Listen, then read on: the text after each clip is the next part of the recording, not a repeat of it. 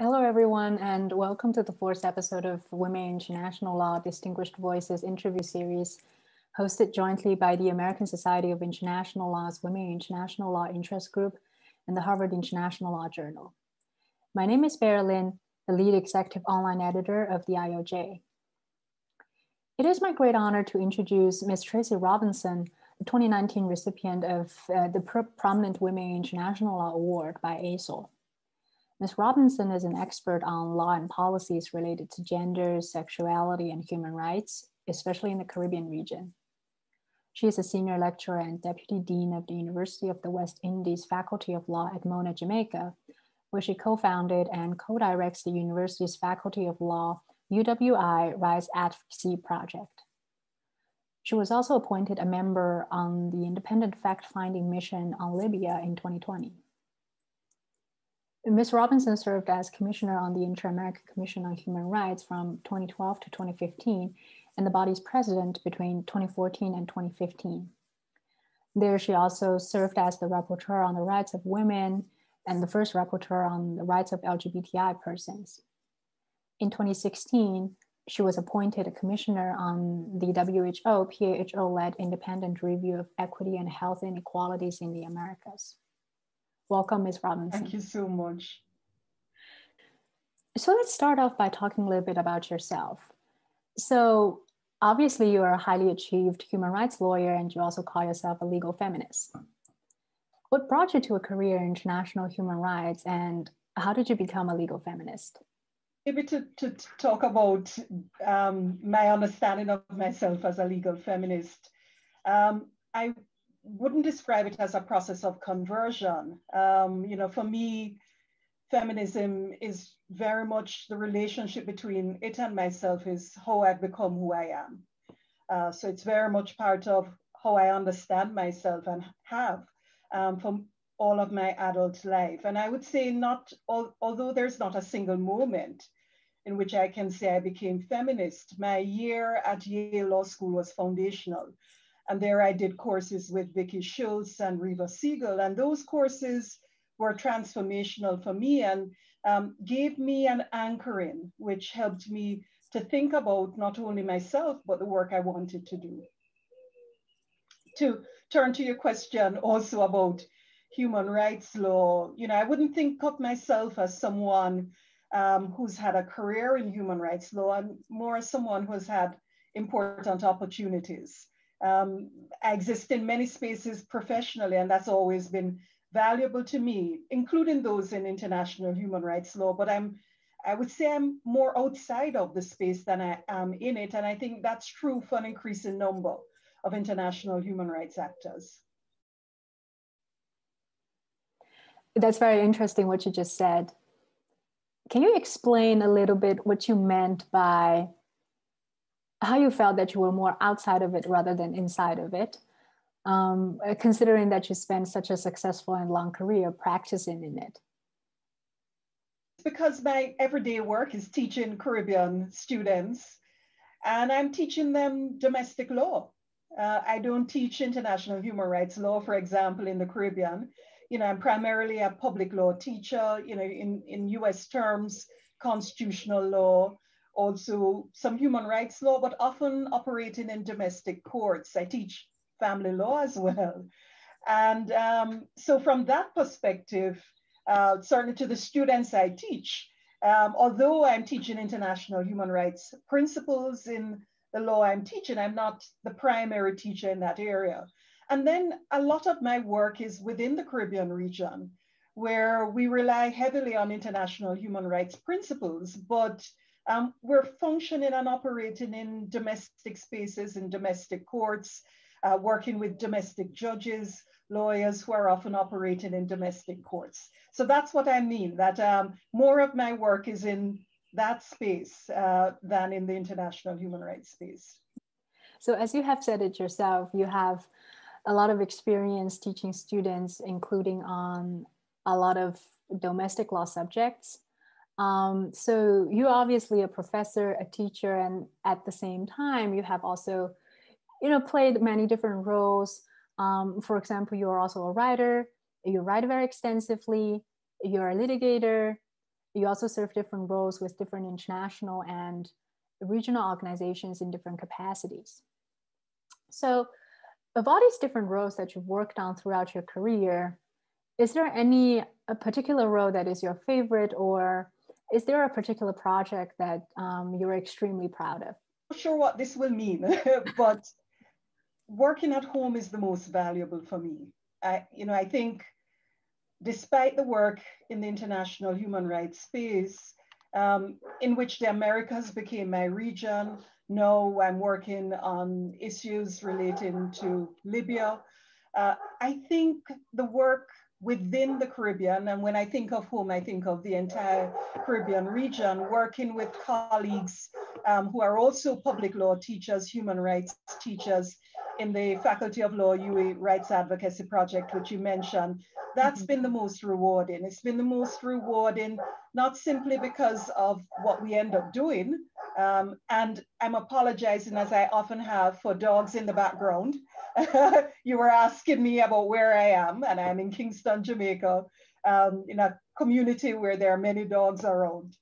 And I would say that work with judges or lawyers in court, with students, has made a difference to me, not only because of what it's done, but very much the process of working with colleagues who have cared equally and committed to working together. And the work has been, I think, humbling and instructive. I have, throughout all of it, been guided slowly on how to work better with others, with communities. And from that point of view, over a decade, that work has for me been the most rewarding. So from what you described, is my understanding correct that it is the work that you're currently doing that is deeply rooted in the region with your colleagues and within the community that is the most valuable to you at this moment? Is that a good understanding of it? It's a good way of thinking about it, but another way could be, it's the work I've spent the longest time doing consistently. So it's a space which I've inhabited with a community of others for the longest, serving the same communities for the longest periods of time. So from that perspective, I think it's not necessarily that my work outside the Caribbean isn't equally important and valuable, but I've invested a lot more time here. So this actually, it segments very nicely to the next question that I want to ask. That is, because you've worked extensively within the Caribbean region and also outside of it, do you see any differences in the type of work that you do with the many different actors within and outside of the region? Let's say when you work within the Caribbean region versus, working on the international level, do you tend to operate with very different types of strategies, set different priorities, or adopt different style of advocacy based on the different actors? Is that something that you have observed in your work? My roles have been different. So at some points I've been a consultant to international organizations, and largely in the past, in the more recent future, I've been part of independent mechanisms functioning within organizational spaces. For example, this new fact-finding mission, or my time on the Inter-American Commission.